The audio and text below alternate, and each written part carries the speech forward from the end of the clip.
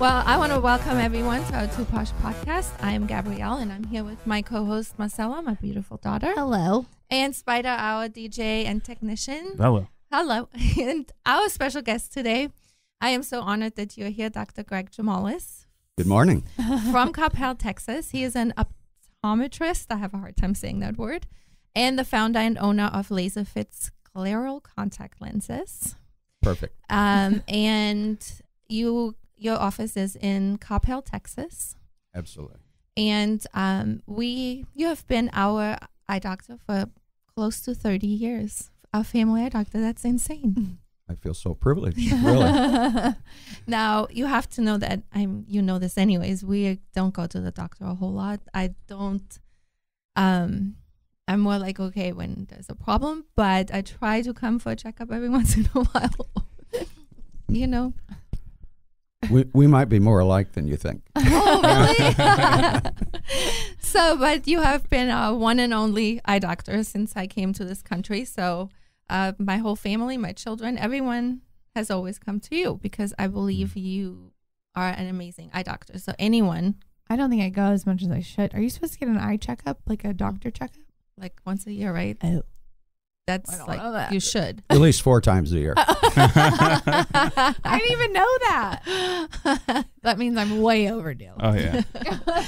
But in this first show, I wanted to actually introduce you to the world and like get to know you better and what you're all about, because you are actually you're such a humble human being, yet you have some amazing stories. Just wait for the second show. What he does is unbelievable. But also, I know that I want to get back a little bit, just very short. Give us a little synopsis, how you grew up, where you grew up.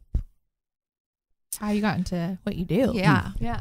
Okay, well, let me finish blushing first. After that intro. Oh, I grew up in the Midwest in a small farming community, and the name of that community is Pana, Illinois. It's right in the center of Illinois, and population about 6,500. Small town. No joke. We have a lot of Yeah. small town Yeah. people that come in here. That's so interesting. And so it was an idyllic childhood, really. That town had a nice city park. It had a hospital, swimming pool. In the summertime, my mom would buy me a season ticket to the swimming pool, and I'd spend all day there. You had to have Yeah. a season ticket?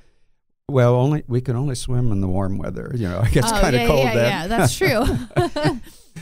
And so, just a normal childhood, really. I got interested in music when I was in high school. I did play some basketball and the typical sports that you do when you're growing up. And was a member of a rock band for a little while. No, yes, musician. Did you what did you do in the rock band? I played the lead guitar, Do you still play guitar? but I didn't sing. I couldn't Okay. sing. You could just play the guitar. Yes. That's pretty impressive. I wish I could play guitar. And so some of our members went on to become quite famous, actually. But What we were just one-hit wonders, or how it's probably more correct to say no-hit wonders. We were just a cover band, and went to Nashville and recorded a couple times. That's cool. That's impressive, Not though. just a little bit. I mean, Yeah. that's major musician to do that. How long did you do that? Couple years. Couple That's all. years? Yeah, I went to college and changed my major to chemistry, and everybody else was music, so I was the odd man out. Do you still play guitar sometimes? Not too often anymore. But could you? I could, sure. Yeah. I have several. Oh, you do? Mm-hmm. That's impressive. I wish I could play guitar.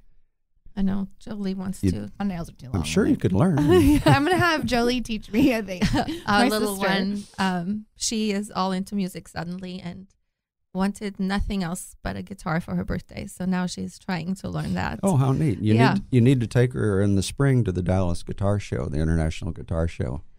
I go there every year Really? just to look at the new, look The at all new the stuff. vintage stuff Mhm. and new stuff. And New stuff. they have some amazing acts there, guitar players, That's cool. Wow. We'll have to go. I know. So Yeah, it's right down the street. who got famous from your band? Oh, well, one of our members became a record producer, so he produced a lot of Really? country hits. Yeah. Oh, that's cool. I know. Wow, that's amazing. So were you an only child? Do you have siblings? No, I have a sister, a younger sister. Okay. And are you close to her? Yes, Yes. we're pretty close. Yeah, we try to get together at least once every couple of years. She's living in Connecticut. Oh, wow. Okay. So the musician, how do you get then from musician? How did you decide to become an eye doctor? Well, of course, that was not a serious career, right? That would not be a career. Being an eye doctor? No, No, the being a musician. Oh, I was like, okay. That was a Marcella moment. Yeah. Yeah. Like, what? So, we got to find something respectable to do. And so I got interested in chemistry. And so I got out of college. I got tired of being, in the classroom all the time. So I went to work. I wanted to get out and see what the world was like. So I worked for a pharmaceutical company for a few years, and then another medically related company for a few years. And that's when I decided the corporate life was really not for me. Mm-hmm. And so I went back to school to do what I'm doing now. And it's been very gratifying. I'm glad I found this career. Right. Wow. That's amazing. How long do you have to go to school for that? Optometry is a 4-year program. It's very similar to dentistry. So it's kind of a standalone profession. And after undergrad, it's a 4-year professional program. So very, very much like medical school, but And- more oriented, of course, to the eye. Yeah. So when you are done with school, then how does your career, like, where does one go next? Do you go work in an office? How do you open, because you have your own building and everything. So is that what you do right out of college, or? Well, various scenarios there. In my case, the first thing I did was get out of Illinois, where it was cold Yeah, I was all gonna the say, time. what brought you Yeah. to Dallas? Just wanted to get into a warmer, sunnier place. And at that time, there were a lot of people moving to Dallas, just like Okay. now. I mean, Yeah. it's very similar now to what it was 30 plus years ago when I moved here. And so I managed to land a job in an office working for a couple other doctors. And I quickly found Coppell. It was Really? an up-and-coming community, very small, but they seemed to have a really good group of people there who were very pro-growth, and were promoting the city very, very much. So it drew me out there, and I drove out there the first time, and I don't know if you recall how Coppell was many years ago. I totally do. Like, Yeah, country. there was like, asphalt roads, and there was like a Dairy Queen on one corner. I don't know and this. Mm-hmm. a gas station on the other, and I arrived at that stop sign, and I looked around, and I said, well, this can't be. This can't be Coppell. So it wasn't until several months later I drove out again, and instead of turning left, I turned right, and then I saw all the housing and the developments there. So there was no office space then. There was an office building, and a gentleman by the name of Ron owned that building, and he said, well, I'm looking to add on to the building, and you give me a good opportunity to do that. So I leased my first 1,500 square feet in Coppell, and the rest is history, I guess. Wow. So I grew up with the community. You're the founder of the Coppell Chamber of Commerce, too. You're one of the founders, this is correct? True. This is true. That was recently hung around my neck. I mean, that's there a were big several deal. of That's us. huge deal. Yeah.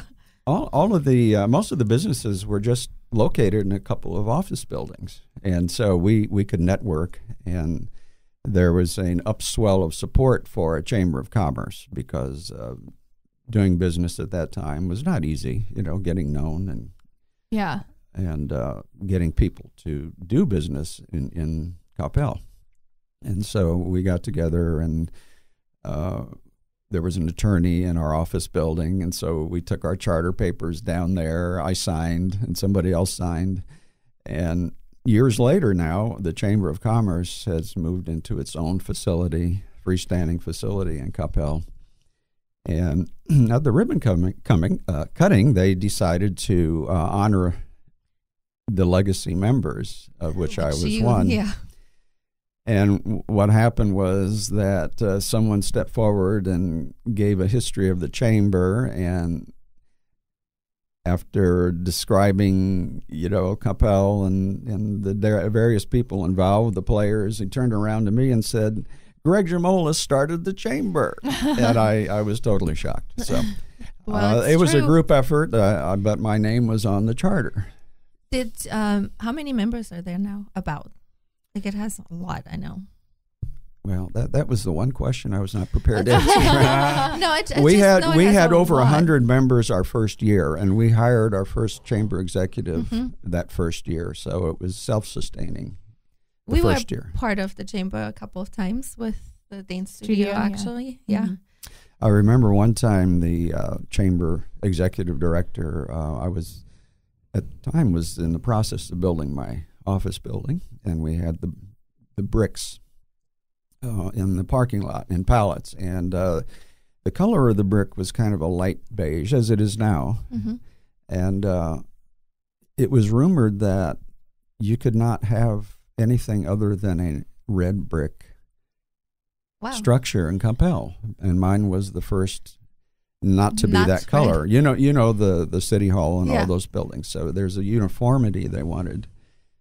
And I kind of broke the mold. You broke the rules. And one day I get a call from the chamber director, and he said, "Dr. G," he says, "are those your bricks that are going on your building?" I said, "Yes."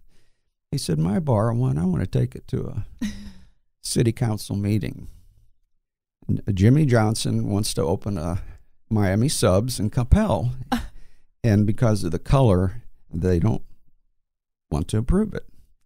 Oh, what? So I can't tell you if he actually, there is no Miami Subs. No. So we didn't get approved. Wow. But I think I get away with it because the color of my building is earth tone. Right. It has an earth tone to it, and it's not just a whitewash. Right. Mm-hmm.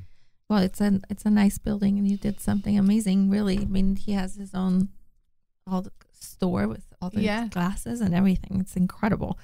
Now, I know that did you study in Austria? I did. I was a whole year. My entire senior college year was spent there. In Vienna, right? In Vienna. Did you like it?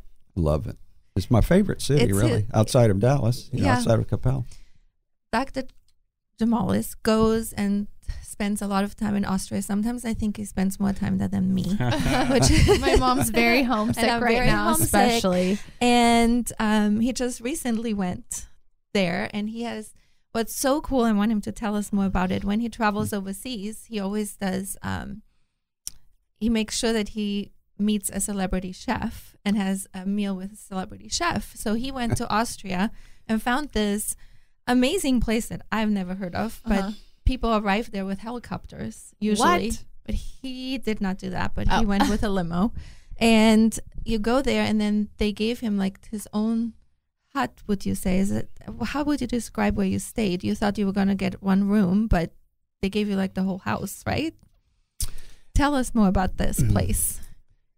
Okay, so we usually spend 2 weeks, and we like to concentrate in a particular area. We don't like to, cover too much. And Austria is a place we keep going back to because we know it enough that we can jump off and find something else, And so we decided to explore a little bit more of the countryside. And there is a family from Vienna called the Reitbauer family, and they started in the 1970s the first gourmet or French-style restaurant, upper end with the white tablecloths and everything in Vienna. And so they got quite a following. And the founders, the parents, have moved into a place in Styria, and they have opened up a roadhouse there. And it's become very, very famous. And there's a waiting list to get there. And they also have accommodations. I think that's the thing to do now. If you're a celebrity chef, you offer rooms where people can stay. Okay. After they've eaten and drank and what have you. You can pass out over here. And so when we arrived there, it was quite a busy place. It was in the afternoon. There were people filming inside, filming a commercial, and an older lady came up to us, and she had the keys to our room. And on the keychain was a picture of this house, this typical Austrian-style mountain hut. And she said, "This is your key where you're going to be staying." And then she left, and I sat there with my wife, and I thought, I wonder what floor we're on, you know. And so when she came back, I asked her, and I tried to do it in my best German, and she just laughed, and she says, "Oh no, you have the whole house. You have die ganze Haus." Das ganze Haus. And so it was a quite quaint little place. You know, with modern appointments and conveniences. It was quite amazing. And just a walk away from the restaurant itself. And so they're out in the country, and there's rolling hills and lots of forest, and there's many, many walking paths, so you can entertain yourself, you know.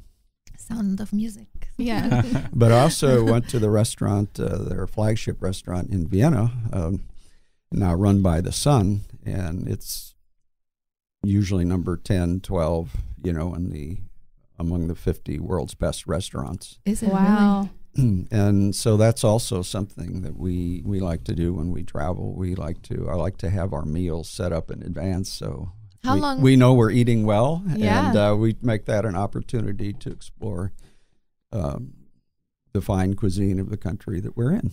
How long do you have to reserve reservations like that? I mean, Well, I don't know. In our case, we did this months ahead of time. Probably about 4 to 6 months ahead of time. Wow. And what is your favorite Austrian meal or dish in Austria? Well, the typical signature dishes are Wiener Schnitzel and Gulaschsuppe. Yes. And so those are two of my favorites.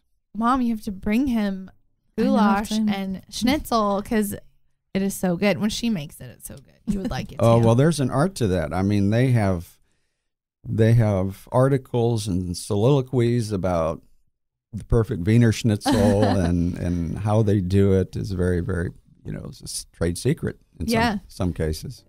I just make it. I make it how I always go. I know that's like if I ever filmed it, people will go, "No, you can't do this or that," and I'm like, I don't care. That's just how we do it, and the kids Her love Austrian food is our favorite. it. Yeah, they love it. Do you like the goulash? I It's love a little it. spicy. I love everything. I don't know what Austrian dish I don't like. I don't think there is one. And everybody I've dated, they miss her food. The Austrian when she food. breaks up with them, they'll They all want her They're food. just stringing you along for meals. Yeah, exactly. Is your mom cooking? I know we're not together there anymore, but can I go eat? I'm like, sure. I've never had it before. Just so long as she teaches you, right? Well, yeah, and I don't cook, so that's the problem. This has actually been a point of discussion lately because Chino and Me. Marcella, they're like, well, we want to make it, but maybe not right now. But if we ever want to make it, like, how can we have like a cookbook of yours or whatever? And so I just recently decided to start making like a Instagram story cookbook and saving it so they can have it anytime Yeah. they want to make it. But I can't be judged on it. I said I don't want anyone going, "Oh my God, that's not what you're supposed to do," because I'm just doing it my Only way. Austrians would know, and maybe Dr. Jamal. Yeah, he would go, "This is so not right." Well, so don't watch it. in Austria, there's a term called Gemütlichkeit. Yes. And I don't think it translates directly into English, but basically it kind of means hospitality. Mm-hmm. And the Austrians are very good at that. Mhm. They make you feel welcome, Yes. make you feel at home. Maybe that's why they miss your mom. Yeah, because- probably. Well, and she is makes like them that. feel so good. Yes, she does. That's why she's all my best friends' moms. She's my ex-boyfriend's mom. She's everybody. She's like that. Open door in our home. Yep. Always. Right? Oh, yeah. I was very welcome.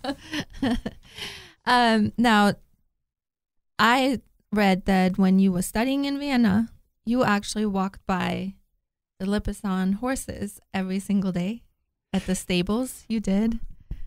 Yes, I don't know who told you that. I have my ways. Well, it's true. I lived in the city, and in order to get to our classroom, the university, I had to travel or walk by the Lipizzaner stalls, I guess you call it. And, that's part of the Royal Palace, Mm-hmm. the Winter Palace. And, I could hear them, smell them, But I never went to a performance. I was just going to ask you, have you ever seen the performance? Well, I have since I moved, since I graduated and went back. We've been a couple times. What do you think of it? What do I think of it? I think it's really amazing. I mean, it's beautiful, very precise, and it's amazing what the horses can do. You never thought that horses could do things like that, like walk on their hind legs and whatnot. I feel exactly the same. My husband was so bored. He hated it. He was like, this is not for me. Well, it's like horse ballerinas. Yeah, he it is. ballet, Yeah, he doesn't like ballet. Yeah. Well, it's such a heritage, where the horses are from, where they came from, and how Spain figures into that, and it's just that's what I like. I like all these old traditions. Mm-hmm, me too. We like that too. I like it. I like it. We had to go on. That was like a field trip for us. Living in Austria, going to school there, we went on field trips to Vienna to go to the opera, to Vienna to go see the horses. Like that was all part of growing up for the history sake of it. So going to the concentration camps, that is a field trip for school. So. Have you been? No, that was on our tentative itinerary. My wife wanted to go to Mauthausen. Yeah. That's where you and were. we wound up in that part of Vienna, but we didn't quite make that trip. We opted for biking along the Danube instead. It's probably more lighthearted. Yeah, no kidding. But I was obsessed with the Like I could have stayed all day and learned everything. It's so crazy to be in the real place, to walk through the real. I mean, that is really where it happened. And then they do all this history stuff, and they have boxes of people's stuff, and you can read. It's just unbelievable. So next time you go, you need to do it. Well, I have been to the Holocaust Museum in Washington, D.C. a couple times, and the second time was expressly for the purpose of taking our son. Okay. Because these historical facts should never be forgotten. No, I know. And it's up to me to pass it on to, my son. Mm-hmm. And because growing up, my dad served in the Army during World War II. Oh, really? And he was training to be part of the invasion of Japan. And so I grew up, with the history of the war not too distant from me, Mm-hmm. Right. It was, every weekend you could watch black and white newsreels on TV and saw these images, these horrible images. Mm-hmm. And they just kind of are indelible once you see them. Right. I like history stuff. Yeah. I like learning about it. I think it's very interesting. I think what I found so interesting when they went to the concentration camp is that my husband and Marcella, they said, this is nothing like what we learn in school in the United States. They don't tell us everything. Not at all. No. And they were just so intrigued. My husband came home and just started watching everything he could. Well, and you can watch the movies and you learn about it in school, but until you actually go. And then my mom's grandmother, my great grandmother, husband, and all the history with our family, even with all that stuff, was interesting. She had the last key to the bomb shelter, or the key to the bomb shelter in her building. Yeah, my grandmother did. Wow. It was always so interesting. We were making fun of it because we said, so everyone had to be really friendly to you. Whole building. Yeah. Where did she grow up? What In town? Linz. In Linz, Mhm. okay. And So was Linz ever bombed? Or? Yeah, actually, Okay. her building got bombed one time. I mean, it didn't just I guess a little bit, but my dad and my aunt were born already, and they were in the shelter. Like, she told me all about it. I actually videotaped her the last time we went home before she passed away. I made sure I videotaped her. She told us everything. Telling us so the one day whole we story. need to have you translate it Yeah. so you can know what It she's is very saying. interesting. And we walked through the bomb shelter. Yeah, we did. Well, one of the things I noticed when I was a student there, and this was quite a few years ago, by the way, we would have to heat our rooms with coal. I was just going to Oh, no tell kidding. you that the bomb shelter was also her cellar where the coal came in. Like, they had the windows, and they would bring the coal and put it down. And I grew up that way. She had, that's how she heated her house. We would go down there and get the coal, and she would have the coal stove. How long does that crazy. last? How many times do you have to do that? I think once a day, if I remember correctly. Yeah, we had a little stove. You know, we were just living in a flat, just one room, my roommate and I, and we had a small coal-burning stove in the corner. And, you know, we'd get home from class, and we'd start a fire, and it would get roaring hot. It would get toasty hot until the fire went out, then it would get cold again, you know. And so during that time, you know, you just have to get in bed and stay under the comforter. you know. Yeah. I thought it was always so cool to go down there and have to shovel, like the coal, shovel it out. It was just so crazy. But I was trying to get to another point, which is one thing I noticed is how many locks are on the Viennese doors in those days. You know, Locks? everybody has a gate and several locks, and security in those days was more important, Right. very important. Yeah. So interesting. You know, It's in interesting. the aftermath of the war. Yeah. You know, that's Yeah. It's very, very interesting. I love it. I love it too. I think the history in Austria is amazing. The architecture is amazing. There's just nothing like that here. So- Vienna is really easy to get around in. You know, they have that historical district where you can cover the whole thing on foot, and that's, you know, very unique. And they've managed to maintain standards. For example, St. Stephen's, you know, the largest cathedral, Catholic Church. Yeah. and nothing can be built taller than that spire. You know, it just has to remain the dominant figure on the skyline. Oh, that's cool. Mm-hmm. I know that. I worked literally one street over from the St. Stephen's Cathedral for it. If you say the street, I might remember. Yeah, I was afraid you would say that. Well, in those days, Julius Meinl was a popular store. I don't know if you remember It's a Julius grocery Meinl. store, yeah. And now there's only one left in Vienna. Really? Mhm. Oh, wow.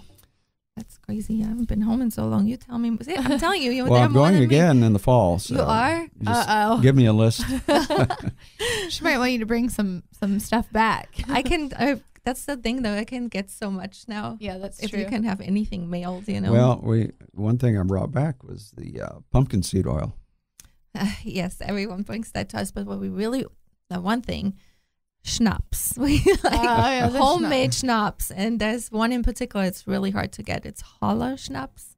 My friend loves it. Is And that from Hollein? It's Holler. It's a flower, I think. Oh, okay. And they make schnapps out of it. And It's strong. it's really good. So you travel a lot. You love traveling. I saw that you were at the Olympic Games in Salt Lake City Wow. in 2002. And I've always wondered what it's like to be at the Olympic Games. Is that like, do you pick certain things that you like, races to watch? How do you do that? Well, that's another story. And so we ski in Utah. We have a place where we go every year. My son was 4 when he learned how to ski. I'm getting caught up here in this cable. You're fine. Okay. That just really quick. All right. So you're married and you have one son, Yes. correct? Yes, that's correct. So at the age of 5, we started him skiing, and we found a really cool place in Utah.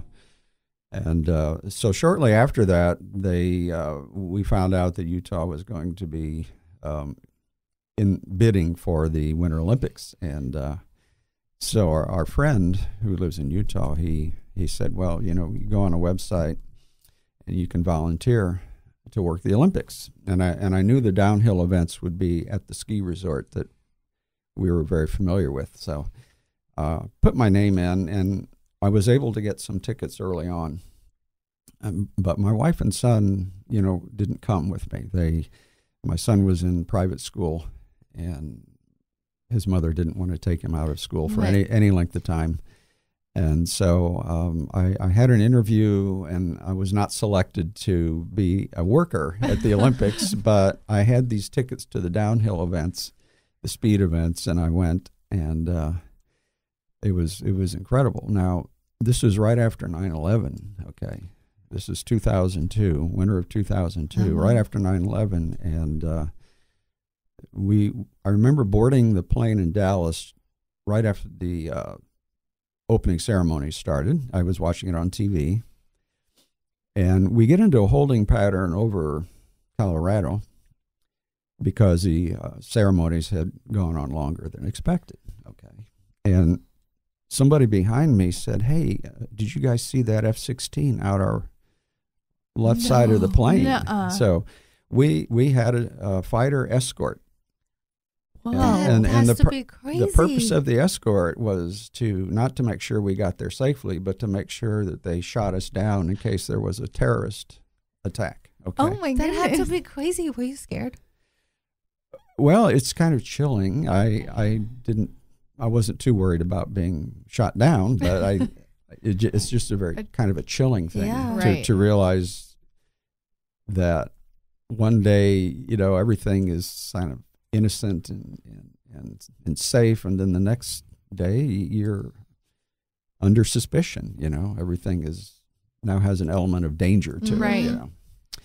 And so we got into Salt Lake City, and all the planes were coming in at once, and the baggage carousels, were full. The baggage area was full of people, all of whom were speaking languages other than English. World, that's cool.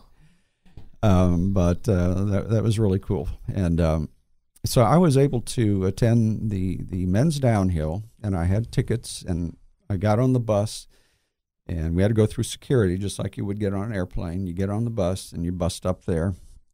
There was a delay ahead of us getting to the ski resort, and that delay had to be resolved by Mitt Romney, who was the director of the Olympic committee at the time.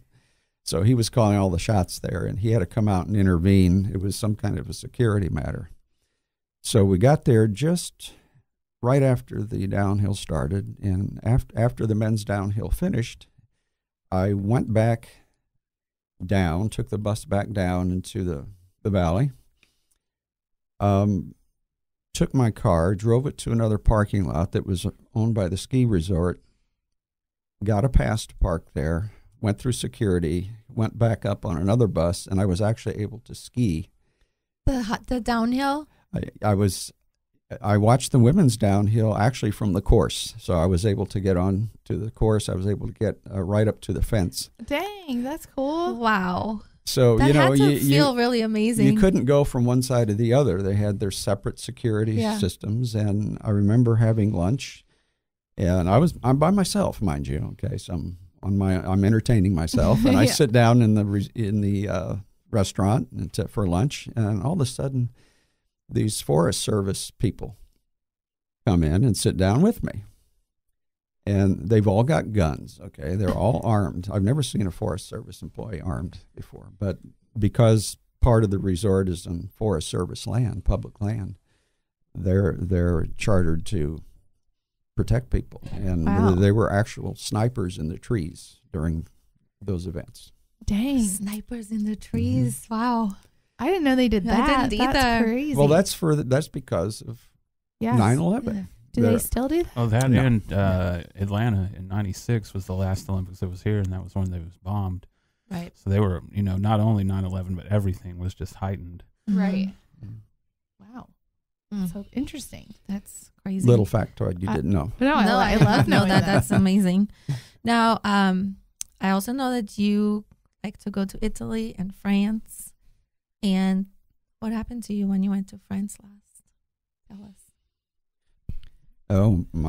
That was the aborted trip. We went to Chamonix. Okay, flew into Paris. We spent a few days in Paris. And then we decided to go down to Italy, and we flew to Milan. We rented a car and drove to Chamonix. And we had a beautiful hotel room looking up at Mont Blanc. And about the third day, the weather broke. It was sunny, and we decided to go up to the top of Mont Blanc. We took the cable car, and it's a two-stage cable car. And on the way back down, we got off at the mid-mountain level, and it was a beautiful day, and we just decided we're going to walk down. Okay, we're going to take one of the hiking paths. And just below the tree line, the path went into a shaded area, and it was full of rocks, very smooth rocks. Mm-hmm. And I tried to gently place my foot on one of these rocks to get my footing, and it slipped off, and I broke my ankle. No. On the mountain. On the mountain, yeah. In France. Okay, so what do we do? Well, I try to get up a couple times. I can't stand. I mean, I can stand, but I can't walk because there's nothing. Oh. Drums in here. There's nothing supporting my ankle. So how do we get down? Well, I tried to scoot down. But, No. that's not going to work. We tried the phone. We couldn't get to the hotel. We didn't learn any emergency numbers. This is an exercise in what not to do. Okay, when you travel, Always know. be prepared because Yeah. you never know. And finally, a very nice couple came along, and about 30 minutes after this, and they were able to call for help. And 30 minutes later, I had a private helicopter ride off the mountain. Well, that's a best case scenario there in that Private situation. helicopter to a hospital and surgery in France while you go to Exactly. I got to experience the French healthcare system firsthand, and it's really quite good. Mm-hmm. And the hospital food was quite good. Wow. When was this? Oh, gosh. I think it's 2016. Okay. A few years ago. Wow. And so that cut our vacation short. It was about halfway in on day 5. And What a bummer. So my wife drove us back to Milan, and we got the last flight out of Milan to Paris, and from there we came home. There are some funny stories involved with that too, but I don't want to monopolize the conversation. So. You never monopolize the conversation. We have to. Just want to know one more thing. You run. You're an avid runner and biker, correct? So has that hurt you now? It is my. It's all caught up to me now. I just don't run as much as I used to, but I do bike more. Yeah. And try to stay fit, and it's just part of who I am. Once you develop those habits, you don't give them up. No. Yeah. Never. That's good. Now, is your son? He's in New York, correct? Is he still there? Yeah. He's living now in Brooklyn. He was living in Manhattan, and then he got married, and he did get married. Oh, and last time I talked to you, he was engaged. So yeah, he married a beautiful young lady, and they had been dating for many years Mm-hmm. through college, Mm-hmm. and through 4 or 5 years of living in D.C. And then his fiance then wanted to get her MBA at Columbia, so they moved to New York. oh wow. I love New York. Oh, I do too. Yeah, that's wonderful. Now, Especially if you're young or you're rich. Yeah, that's true. It's very it's like expensive. LA. Now we have to get to something we're going to start doing, and that is the question of the day. Oh, yeah. And Let me say I have a question. Oh, I have a question. And the question this week is, we want to know what has happened to Valentine's Day. I want to know your opinion, because Valentine's Day at one point was where usually the husband gave the wife something. It was never a men's holiday.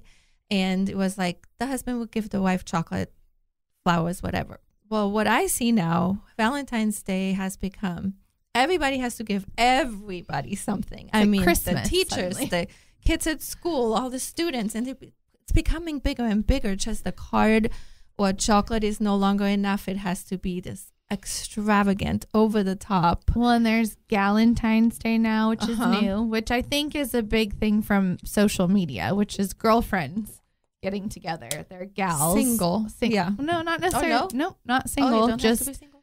now it's you have to tell your girlfriends how much you love them and have a Galentine's Day and a Galentine's Day dinner. And You see, it's out of control. This is crazy. I started being so stressed. I'm like, everywhere I look, everybody has these big presents and gifts, and boyfriends are giving their girlfriends in high school. They have like all this big deal. Like one in particular, Jolie School, I saw.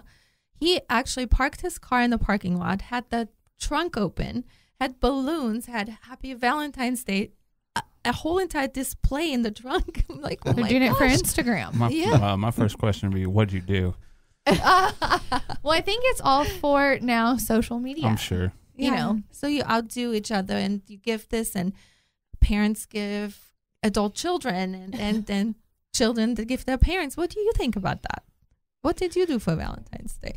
I'm just sitting here amazed that that's what Valentine's Day has become. Right. Because, you know, and we're still very traditional, so we don't go overboard on Valentine's Day. Yeah. As my wife says, it's for amateurs. Oh, yeah. I like that though. How long have you been married? 40 years. Wow. That's awesome. Yeah. Congratulations. That is So you just amazing. do the like chocolate and flowers, or Usually dinner? some kind of chocolate. Actually, oftentimes I'll go get a soccer tort. You do. Oh, It's yeah. an Austrian, the Yeah. famous Austrian cake. How cool. Well, and we want to know to our listeners too. We want them to kind of get Yes. involved in our questions of the day, since we're starting that today, or this show, and tell us what you think, and to how you like Valentine's Day to be, if you like the new thing that's happening, crazy Valentine's Day stories or horror stories. And what was I going to say? I lost my train of thought, but I think that's it. Yeah. Yeah. And we want to just know everybody's opinion on all that stuff. It's still one of my favorite people watching days. I didn't Valentine's get to DJ this year, but I did last year, and I just have such a good time watching people. Why? Well, It's because everyone's in a good mood.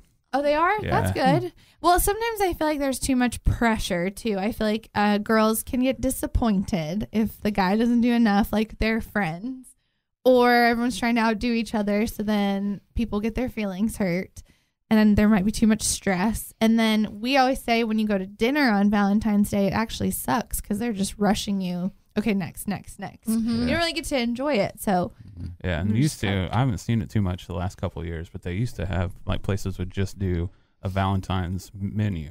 yeah, So, like, Yeah. you could go to your favorite restaurant, but they weren't serving the same food, and it was all more expensive. Yeah.